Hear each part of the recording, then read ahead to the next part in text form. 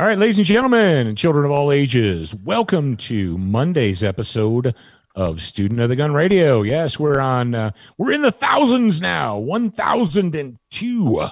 If you're a recent or new listener, welcome. Thank you very much for taking the time out of your day to be with us. And also, congratulations on your excellent decision-making skills. So today, we are going to talk to Pete Brownell. Pete Brownell is a third generation of the Brownells family. He's the grandson of the original founder of Brownells. And we're going to talk about the state of the industry. We're going to talk about where we've been, where we are, where we potentially will be in the future. We're going to talk about the cancellation of SHOT Show and what that actually means or could potentially mean to the country basically the industry, to the shooting sports industry and people who are involved in it. And, what the future may or may not hold.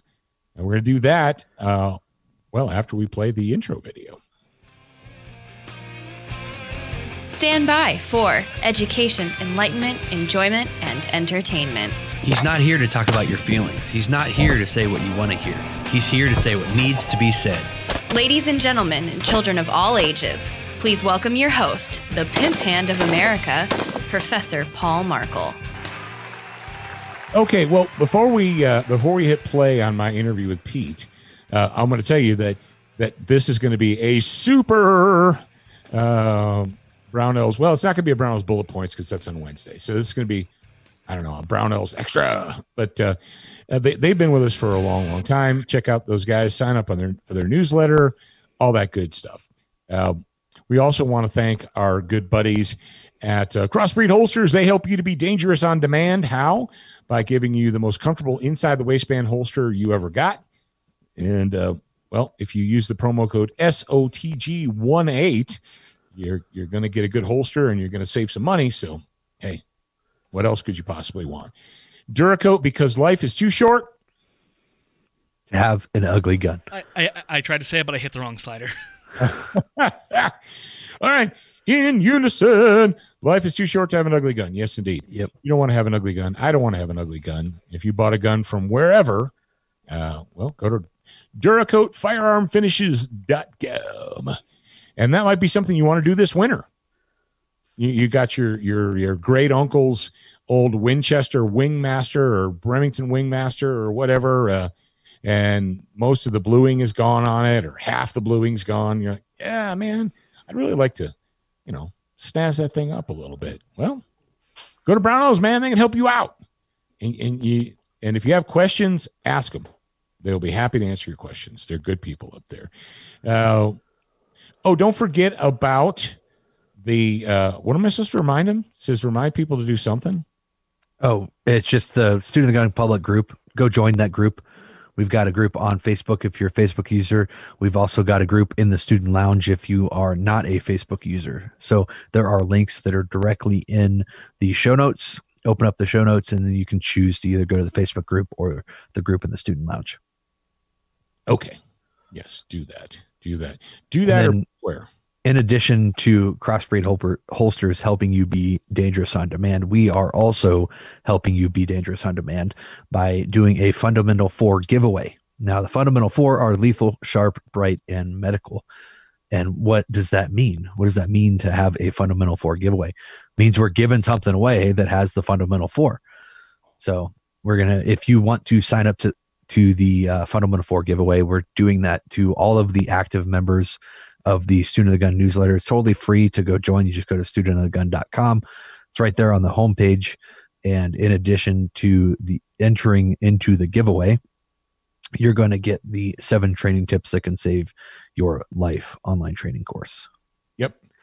So we're doing the Fundamental 4 in the giveaway. We're doing a knife, a light, a pocket lifesaver, and a shoulder bag. Oh, so it's even coming with like the go bag type deal. Yeah, exactly. That we talk about a lot. Oh, that's pretty cool. Yeah. The only thing that you have to supply is the lethal part. Yeah. Well, a knife is lethal.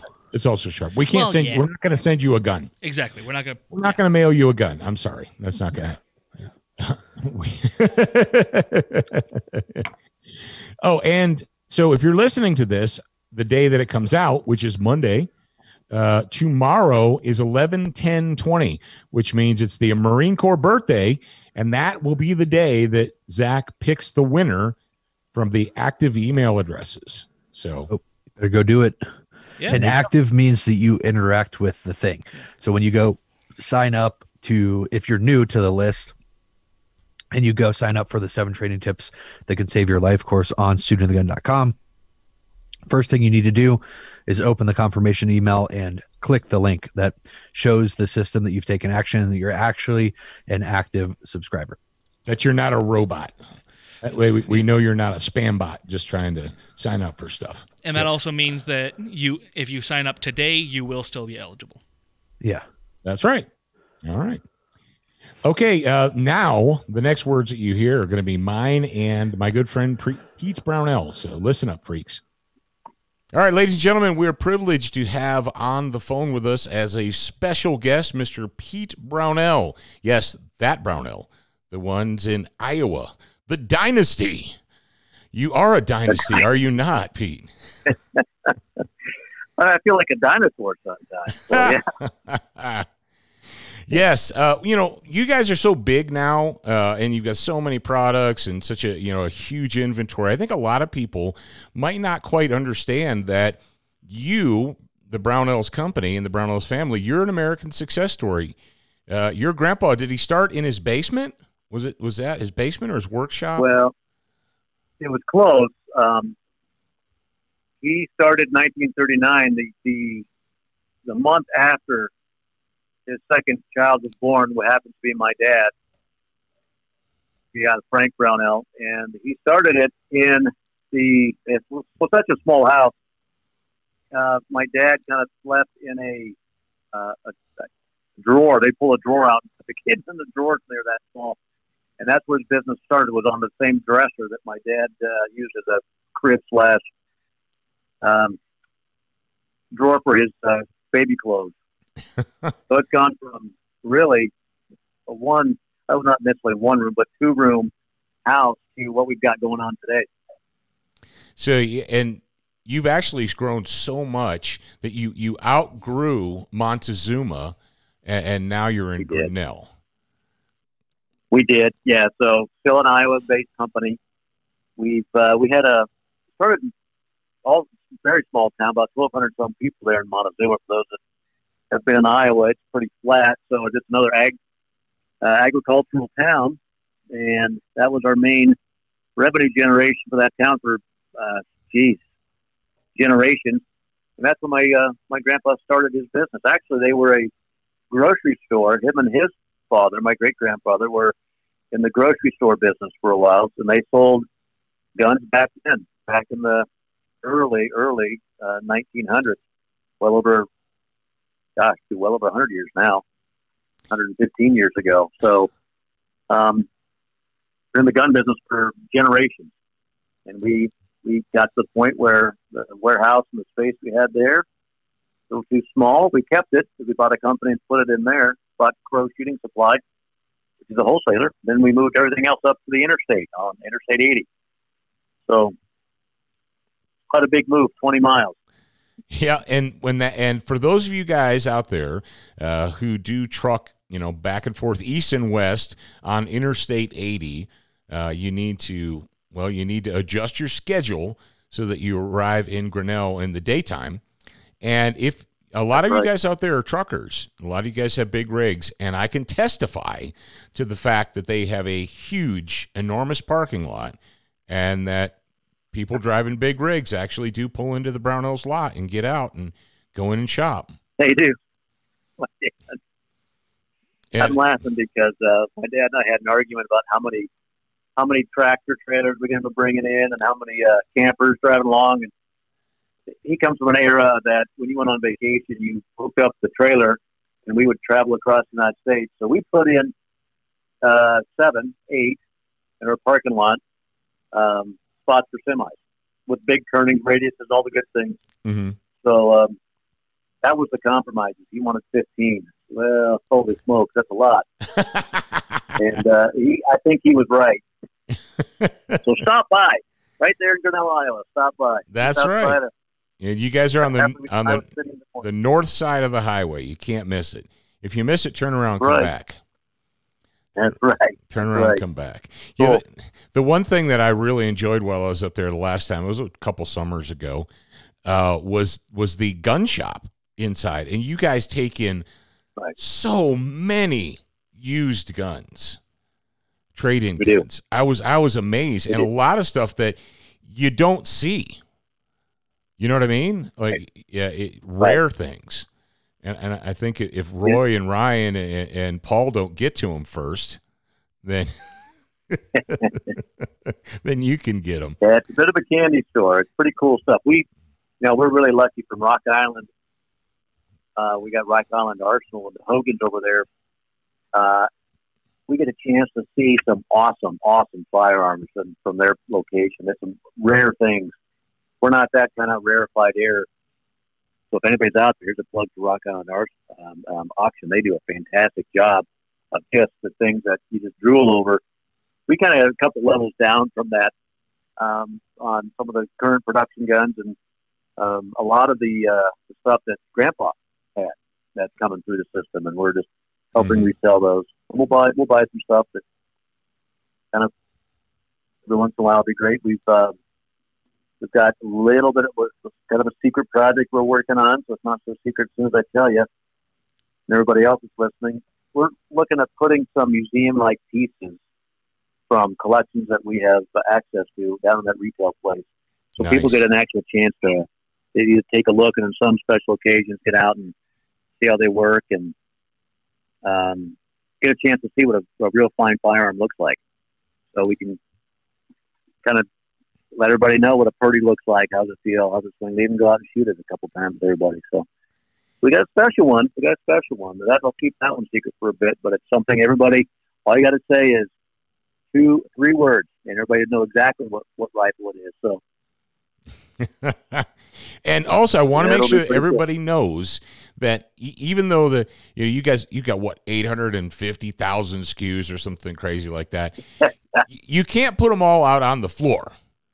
But if you need something, go in, you sit down, you type it in, bring it up in the catalog right in front of you on a computer monitor, and order it. And someone will go pick and pull it from the back, and it'll come in on this cool conveyor belt. And at least that's still there, right?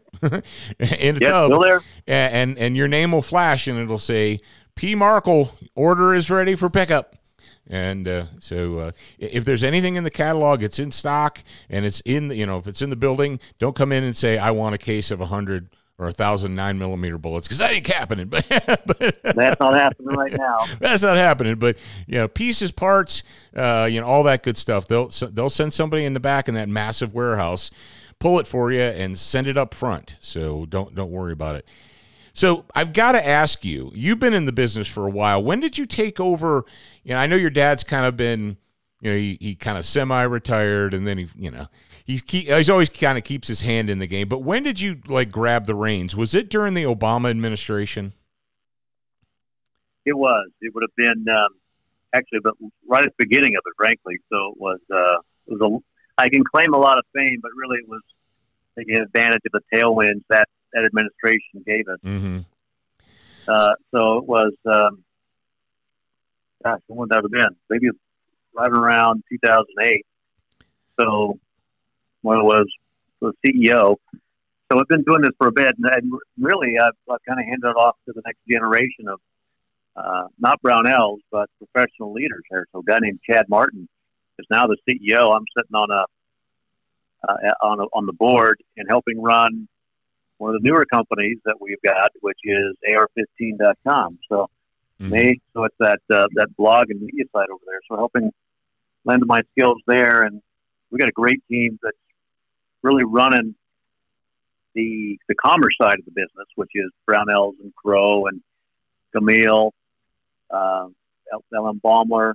We've acquired 7 some companies underneath the commerce division for some time, and just recently had brought Chad into the CEO role and done great jobs. I mean, we'll kind of get to it, I'm sure, but this market is exponentially larger than the Obama market or spikes that we were seeing back during his administration.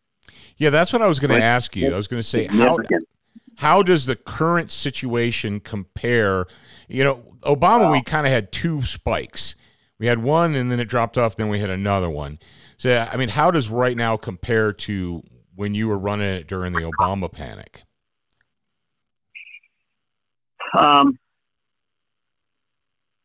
You know, during Obama, we had, they were kind of a single event driven. And Nix would come up, which is a good indicator. Everybody's kind of aware of, I would say, adjusted Nix that comes out of NSSF review of the Nix checks. You know, during Obama, we would have, it was mostly long guns that were, which is ARs, were driving that. And our largest spike during his era was somewhere like right around Christmas, the Black Friday type of promotions. They were, you know, the largest one by far was like 1.2 million NICS checks for ARs. Mm-hmm. Today, we're not even close for ARs. You know, the largest spike we've got so far is like 719,000. That was back in March. But handguns, 1.4 million happened this March, and it's sustained. So, and that's just handguns. If you put that AR, that long gun and handgun together, we were 2 million strong. Nowhere, kind of close to the handguns and rifles back in the Obama biggest spike, but nowhere close to what's going on now, and it's been sustaining since March. So it's exponential, and we're just, I can say from our business, we could have a 300% demand, but there's not enough product in the pipeline to supply that. Oh, I know. So you were just kind of joking about a pallet of 9mm. That will sell, man, it'll be 1 million rounds in about 2 hours because the backlog is so big, the demand is so big on certain calibers. Mm-hmm. It'll be huge. That's crazy. And that's every time that's the last couple of months, not just the last 3 or 4 weeks. But there's that's the tailwinds right now. But man, we've been around for 80 plus years, 85 years. We know these things go in cycles, mm-hmm. and there is, for every up, there's an equal down. Mm-hmm. The longer and taller the up. So traditionally, when there's been just one mitigating factor that drives demand, we'll have an equal and just as long down. We've got some weird things going on right now that's driving demand, and some things that when we come down to safety, it's driving a lot of people across the threshold of gun stores across America that have never considered owning a firearm, that are concerned about safety, and we don't see those types of motivators going away anytime soon, regardless of what happens today or whenever this thing gets settled. Or tomorrow or the next day or whenever. Yeah, tomorrow or the next 6 weeks. Yeah. Right. So this up is unbelievable, like 300% up on a pretty decent year. And that's sustainable over months, where it used to be like 3 weeks and it would tail off. Right. Yeah. So I've had conversations.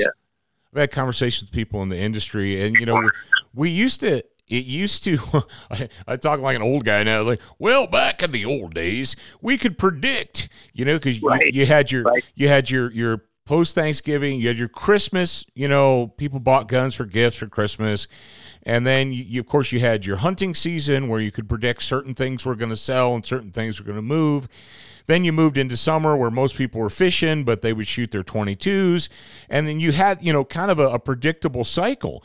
And ever since Obama, I think it's kind of just destroyed that cycle where we had these huge highs and then these you know, back-breaking, crushing lows, where we were talking 1 year ago about how, you know, companies are going out of business. They're folding up shop. Right. You know, the distributors are going out of business, and the big thing from Obama that I hope a lot of people learned was how they got burned. A lot of these manufacturers, they ramped up too little too late, and by the time they were, producing AR lowers, the bubble burst, they're stuck with $1 million mortgage, and boom, they're gone. They're out of business. Right. And that's a challenge so for you. As an industry, yeah, it is.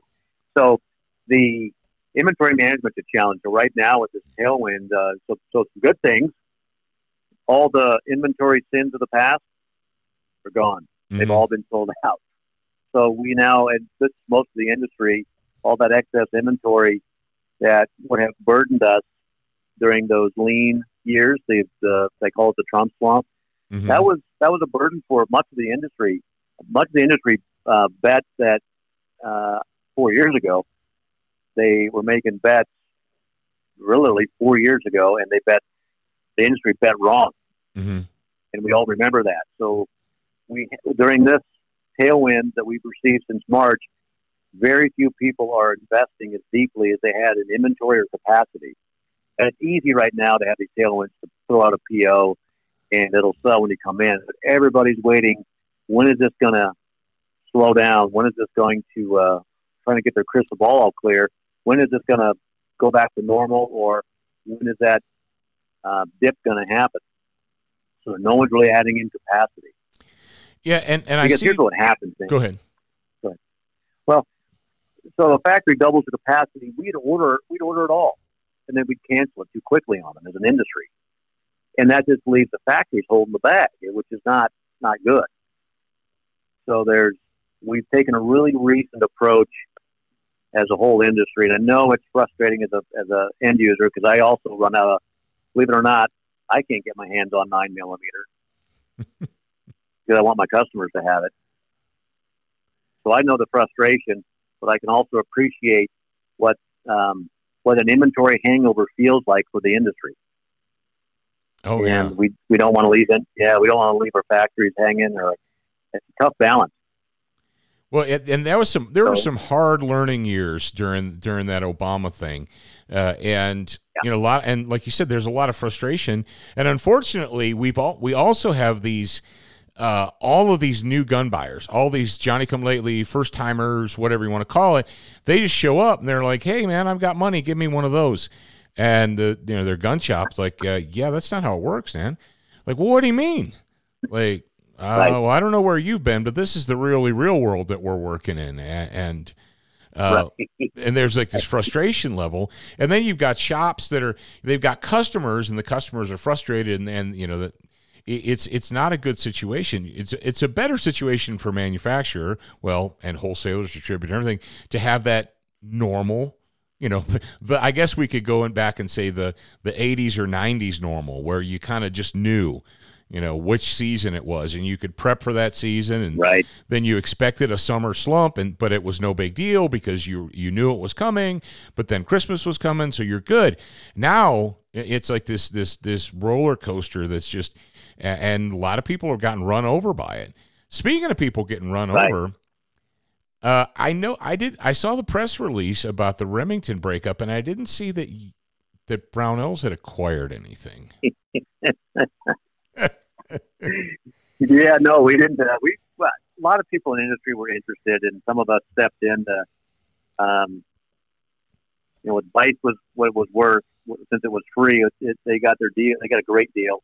But a lot of people stepped up, and we were interested to get some great brands in there. Not just the Remington brand, which was great, but I mean, you had Dakota in there, you had Marlin, you had some great brands in there, and they have some life to them. We want to make sure that they stay healthy. They need to improve, and I think they landed in a lot of good places, which was interesting. And we want them as an industry. We need a Remington. Yeah, it was interesting. One of my favorites. Yeah. Just to see how many different people came to the plate to pick up that. But the crazy thing is right now is not the time for new products. And that leads me into my next question for you. Will the SHOT Show being canceled affect the industry negatively? We were talking about that. We before the cancellation notice came out just earlier this week, or what was it? What's today? Earlier last week. It was, man, we really don't want to send our team there. We don't know what's going on. Our customer's going to show up because of COVID and the restrictions around travel in Vegas and all that. So we knew it was going to be a lightly traveled. Everybody comes back with the Las Vegas or SHOT Show crud. Mm-hmm. This happens this year because it has some serious consequences. For example, if the way our policies work around here in most factories, if somebody comes back infected, or they infect your crew, you shut down for a period, a cell. A lot of people go home, and then you're out of production. You're not bringing in new people on top of this. That could cause some other problems. So we're hoping that they would do what they've ultimately did, which was cancel it. Demand, you don't need to go to SHOT Show to write orders right now. Right. What you're going to miss out of this, maybe it's the connecting with your community, your industry. Those are some real. Maybe every industry is like this. I've only been in construction in this one. This one's really relationship driven, and those are the things that are going to be missed. We're not going to be able to go to a dinner. Those brainstorming things that happen over a beer or a walk, or just kind of walking the show and just talking to each other, that's not going to happen. You can do it on Zoom, but it's not going to be as intense or productive, I don't think. No. And that's the seed of creativity, I think. And the partnerships, long-term partnerships, those things are going to be the ones that we miss, which will be found. We'll be finding ourselves a gap in new product partnerships or OEM relationships. We'll be seeing that gap probably next year. Mm-hmm. Probably 2022 SHOT Show, if we have it. I think we will, I hope. But yeah, if we get to it, we may see a gap in new products for more reasons than just we don't have time to work on them. We haven't had the strength of relationships to quickly bring them to market. Yeah, I think a lot. That's the downfall. Yeah, from the people that I've talked to, I just talked to Charlie Brown with MKS Supply here, and I said, Mm-hmm. how's the innovation? And he laughed. He said, everybody, coming out of SHOT 2020, they had these ideas and for the new products and so forth. A lot of them were going to launch and release at NRA, and then this hit, and they're like, well, there's no point in us investing $500,000 in a brand new product when we can't even deliver the old products.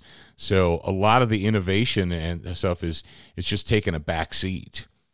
But for me, I don't know. The shots, it's become that necessary evil. It really has. I used to love it when it was in old Las Vegas Convention Center, because that's kind of where I started. That is where I started, the old Las Vegas Convention Center.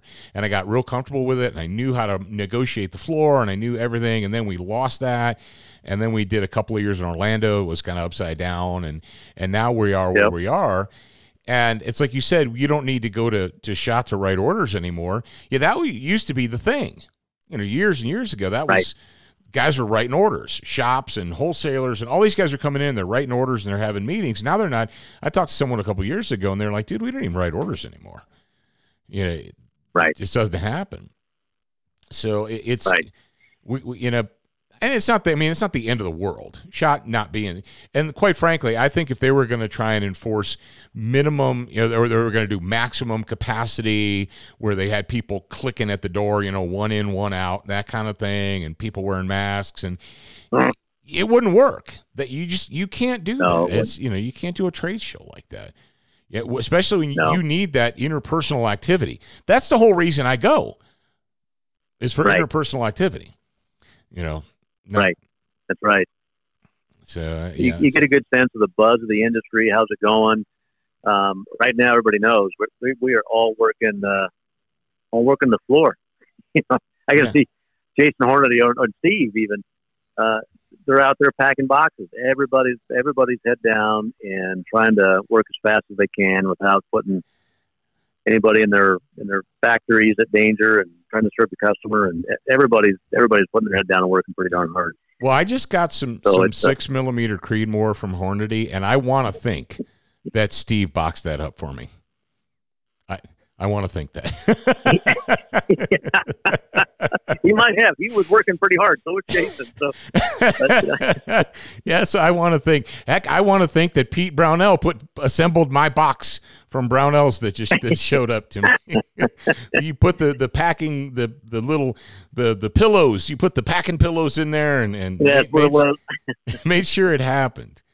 Oh man! I'll tell you one thing. I joke a little bit about it, but getting out there on the floor and seeing what customers are buying and where's their interest, you can tell looking at a spreadsheet. But when you start to lift really 1,000 pounds of ammo in a day in a shift, or a certain kind of ammo, it's pretty impressive what not just our team, but any team who's doing delivery to the customer is accomplishing right now. I think the whole industry is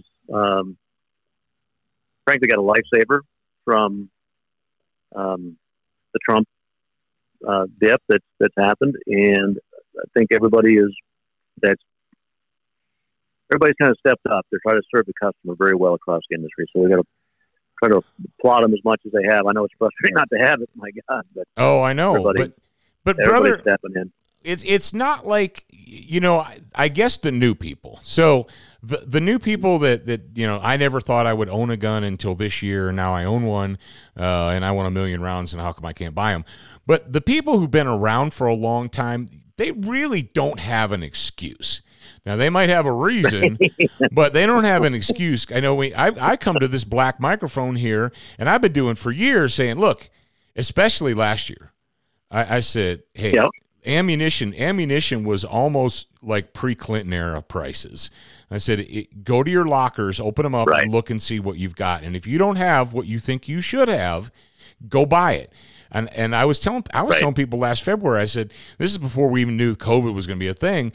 I said, it's not going to get more readily available and cheaper as the election gets closer. And I was just thinking election. I wasn't thinking riots and looting and COVID and election. I was just thinking election. And we should all know that. And people, I have a hard time, feeling pity for somebody that says, oh man, I wish I had. And I was like, oh man, they were giving those things away last year. Heck, I just saw a Mossberg, some company, one of these online ones says they in stock Mossberg Shockwave 12 gauge, $799. A year ago they were on sale for $299. I know. We were all those years that people were quote investing in lowers and cheaper ARs for these inevitable days that they had planned when they were going to be banned. Now it's time to cash in. Get those things on the marketplace right now. Cash them in. Get them out there in circulation again. So one of the main reasons. One of the main reasons I want to talk to you, Pete, is because you're in a unique position at Brownell's. You're not just tuned into guns. You're tuned into everything: guns, accessories, ammunition, pieces, parts, optics, all of that. So my question to you is, so looking at all these different industries that all come into the big Brownell's plant, what do you see for the future of the industry? I'll give you two potential futures, and it comes down to, frankly, today. What's going to happen come this evening, and then when we finally figure this out, if we have a Trump administration, we still have what I would consider to be civil unrest for some time. There'll be some continued problems in the cities, and that's going to drive security issues. So that's a market that's going to be driven by the concealed carry pistol. We'll continue to see, maybe not 300% up, but we'll continue to see a lot of transactions in your personal protection pistol. That's going to be your 9. See people that have already purchased them today. That's these 4 to 5 million new gun owners above the regular market that's traditionally sold to. Those are urban individuals. So I can see that with the handgun being purchased in the urban areas for security reasons, there'll be a very large portion of those individuals demanding more places to go shoot, which means we all get more indoor ranges in centers of population. You mentioned something a little bit earlier where people would show up and say, all right, give me the gun, give me the ammo, give me the holster, let's go chop, chop. And they get stopped with the cacophony of regulations that we all go through. It's brand new. And I've even heard someone say, well, just give me the gun show loophole. Let's get this thing done. I need to go. and there's a big realization that it's not that easy, that there is a lot of checks and balances and safety mechanisms in place to make sure we're all following the law and doing things the right way. So those individuals get a better appreciation of just what kind of law-abiding gun owners are all about, because now they are one as well. And you're going to see what we think is that core firearm is purchased. There'll be more ammunition being sold. There'll be more places to go shoot. There'll be a secondary firearm being purchased. Traditionally, it's going to be a shotgun. So not necessarily leaning into the AR-15 under that scenario of a Trump administration. The Biden administration, this is kind of a caveat. And the assumption is where at least the Republicans have at least a one-vote majority in the Senate with a Biden administration. And what that sets up is, frankly, the last time he was in office, where there's administrative leadership talking about firearm restrictions, but yet getting some laws through the system are going to be not as streamlined as a trifecta of Democrats coming in and going to House, the Senate, and the administrative offices. So with that, it's going to be a lot of AR-15s again. We're going to start to see concealed carry pistols taper off, and it'll be an AR-15 market. One of the caveats and all this is the NRA is not as strong as it used to be, and needs to regenerate some strength. Still a very large organization, but it's not out in front like it had been in the past during the first Trump presidency run. NRA was front and center. There's a lot of good groups that have stepped up, but it's very difficult to fill a 5 million plus member organization. And get people, and they really influence about 35 million, which is a third of all gun owners that could, people eligible that could be firearm owners. They influence that many.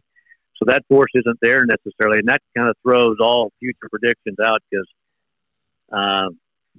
I don't know what a gun protection environment looks like, a pro-gun environment looks like, regardless of the political makeup without the NRA. And I can tell you it's not going to be as strong. No. Well, I think there's some great companies out there.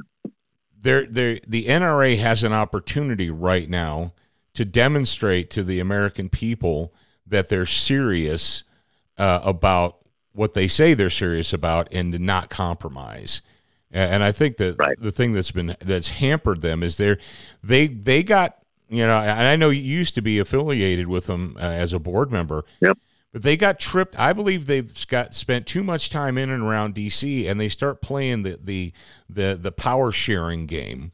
And like, well, if we give on this one, then you pack up on that one, and so on and so forth. But the perception out in America is that when it gets really super tough, they can be counted on to fold. And they really, the American, like, the traditional American gun buyer holds a grudge like no other human on planet Earth. And there are people today that won't buy a Smith & Wesson because of the Clinton debacle. Right. That was 2 or 3 owners ago. Yeah. It's a very principled and discerning customer out there. And we all have to realize and respect that. And be able to service that customer plus everybody else that's kind of come in to the marketplace, because the demographic that's growing the fastest right now is still in percentages, not necessarily over or surpassing, are urban Black community members. That's a demographic that has really been underserved for a very, very, very long time. Probably since we started owning firearms in North America, which is forever. So that group is really starting to understand where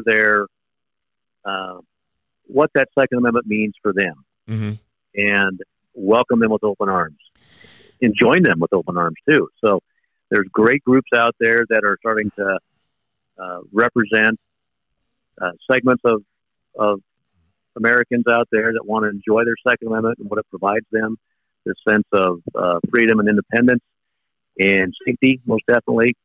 The NRA had trouble wrapping their arms around that as gracefully as some organizations that have come up, like NAGA, which is the National African American Gun Owners Association. That group is really skyrocketing, and you can. Philip Smith is the head person there, and he is a wonderful representative of what's needed, not just in the Black community, the African American community, but in all communities that have been underrepresented. So it's a great model. The NRA is there to support, but just can't be in front right now, taking some blows, which starts to generate a lot of interest groups that have risen up and done some great things. But, I'll circle back to SHOT Show, to ramble a little bit. SHOT Show was the main revenue generator for NSSF. NSSF has stepped up quite a bit on Get Out the Vote, some industry-specific policies politically that are starting to make their way and be challenged again, and they're stepping in the breach there and starting to defend. The NRA still got a very strong political reach, just not as public as it used to be. And so these groups are stepping in, and without a SHOT Show, that revenue that's been used to help defend our rights and our industry's rights is somewhat diminished, even with these great tailwinds we're having as an industry. So the groups are stepping up. I'd like to see NRA be more of that fighting brand that they had been for the last 30 plus years. And I know it's going to take a little bit of change to get there, but I think it's well needed. And it's hard to not recognize and respect what they've been able to do the last 30 plus years. Plus everybody else who's out there who's been fighting for our rights in the ways that they do real well.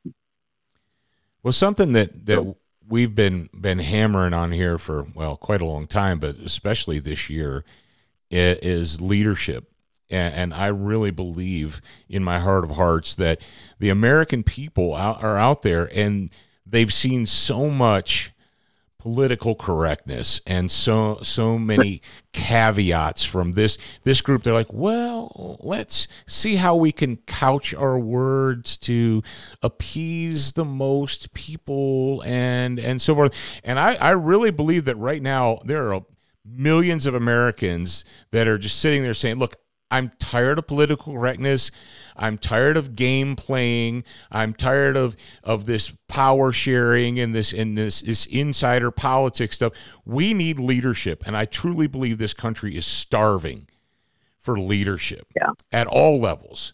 At the cul-de-sac level, at the community level, and as an industry, what frustrates me the most, I believe, and you can tell me if I'm wrong on this one, Pete, but during the Obama administration, we did, and basically since the crime bill expired in 2004, we've done a great job, or we did a great job, convincing Americans to buy stuff, right?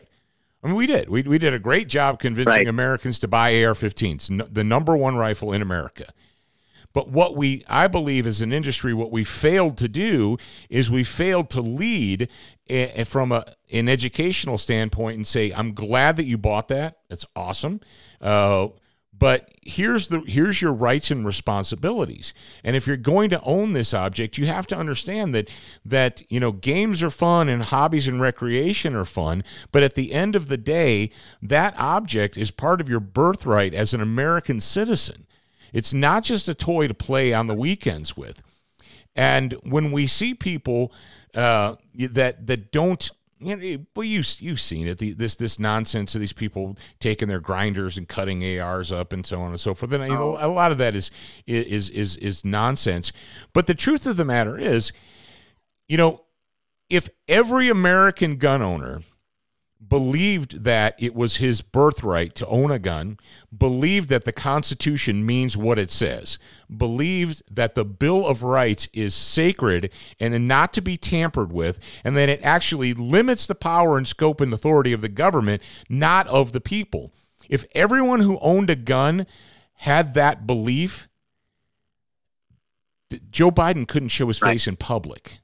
Nancy Pelosi couldn't show her face in public. So that's, I believe, where we as an industry we've messed up. We've done a great job selling people stuff, but we need to help them understand that this isn't just a thing to play with on the weekends. This is part of your birthright. This is part of liberty, and and if you don't secure that jealously, it's going to be lost. I don't know. Maybe I'm full of crap. Well, no, I think you're right. So here's something really interesting, and it's how you look at demographic shifts, where people live. And we see it out here in ag country. We see people leaving the farm, going to the cities. And after, the first generation that does that, they still appreciate where food comes from and how difficult their parents worked.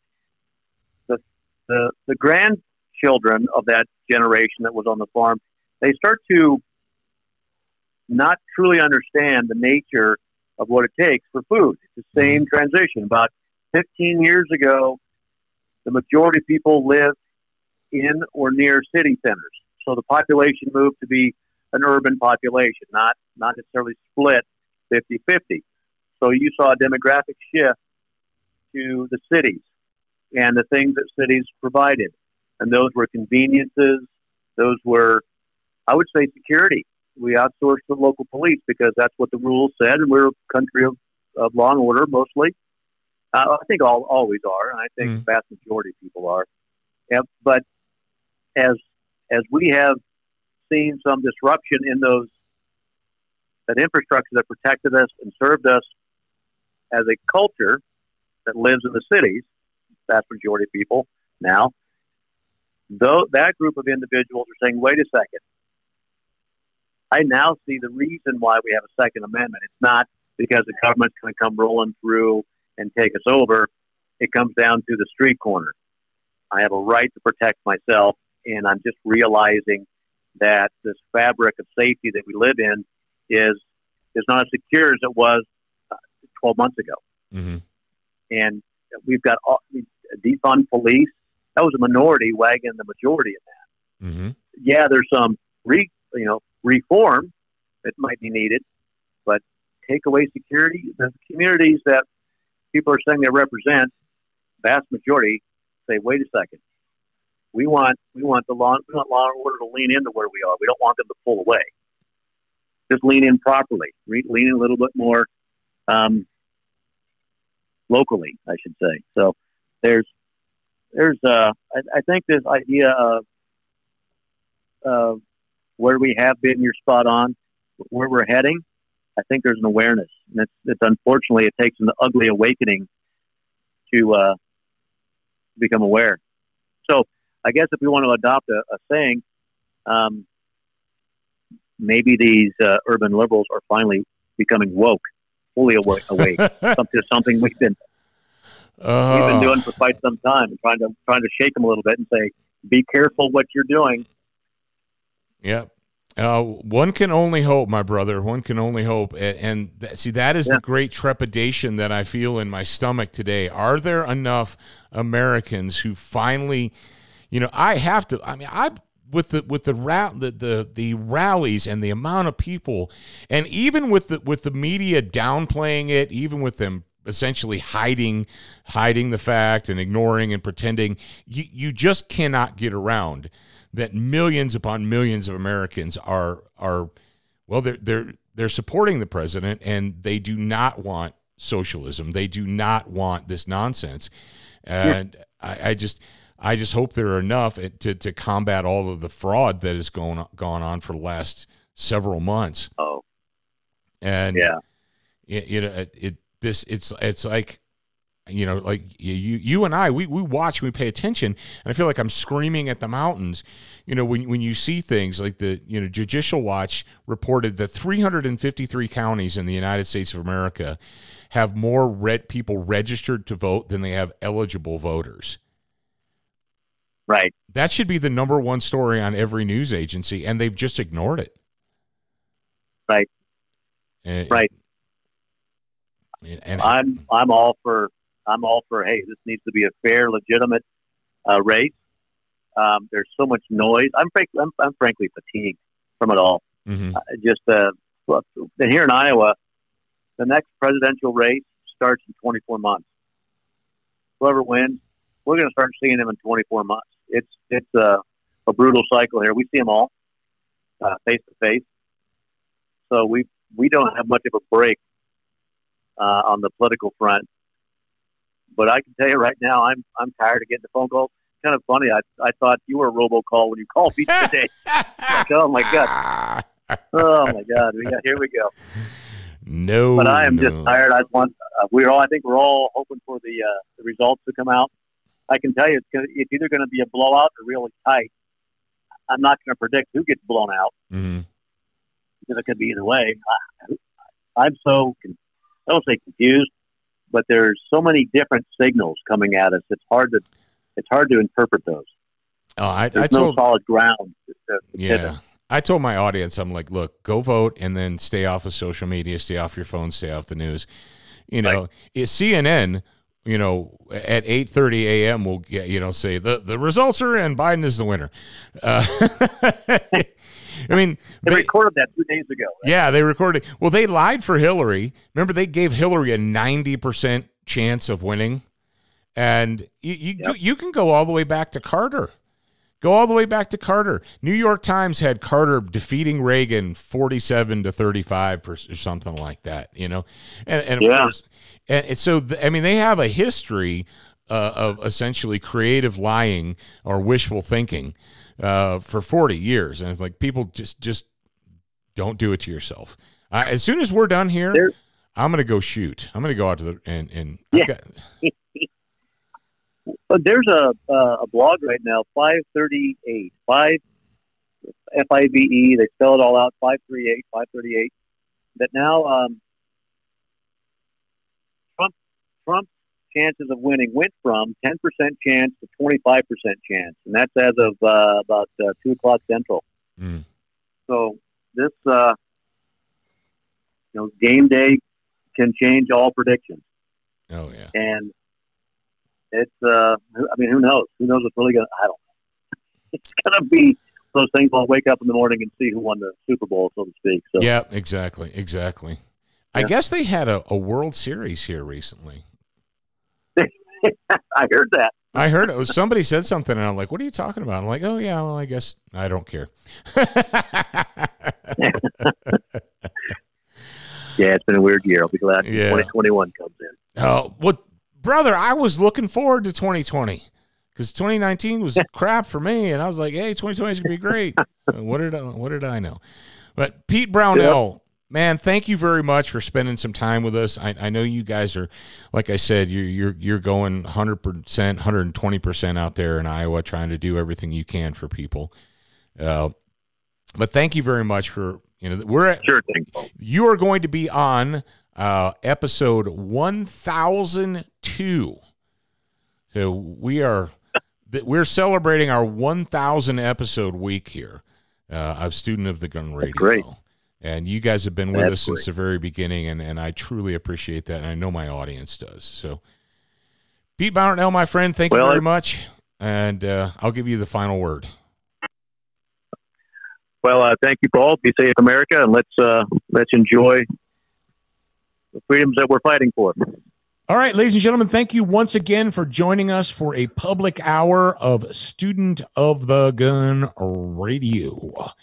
You want to do the Discord thing there, Jared? Remind them what they can do if they want to get involved. Yeah, go join the Discord server. It's studentofthegun.com/Discord. Totally free to join the server. There are parts that are only accessible to the grad program. So if you want access to those, you go to get SOTG and join the grad program. But if you're not interested in that, that's totally fine. Just go to studentofthegun.com/Discord or open the show notes and click that link, and you'll be in the Discord server. You'll be able to interact with a bunch of great people. Yes, indeed. And some of those great people are on GetSOTG.com. GetSOTG.com. Yeah, those people are the grad program. You can take advantage of training courses and information and material. And the only way to get it is to be part of the group. And you be part of the group right now. Jared has done a limited special introductory offer. It's cost you $1. And if you don't want to invest $1, then you're not really serious. And that's great. RTFO. But if you want to invest $1 to get started, do it. Go to GetSOTG.com. So there you go. And remember, you're a beginner once, a student for life. We appreciate your reviews. If you haven't left a review or updated yours recently, head on over to Facebook, iTunes, Stitcher, iHeartRadio, or your favorite podcast player to voice your opinion. Don't forget to join us at the Student Lounge, a place for like-minded individuals to learn, connect, and support each other. No chicanery will be tolerated. Remember to check studentofthegun.com daily for new, free content and giveaways. Watch, listen, read, shop, and connect at studentofthegun.com. Are you a social butterfly? Connect with us on Instagram, Facebook, and Twitter for new content each and every day at Student of the Gun. Watch Student of the Gun TV and videos from our trusted partners on Roku, Apple TV, Amazon Fire TV, Chromecast, and even AirPlay. Go to studentofthegun.com for direct links, and remember, you're a beginner once, a student for life.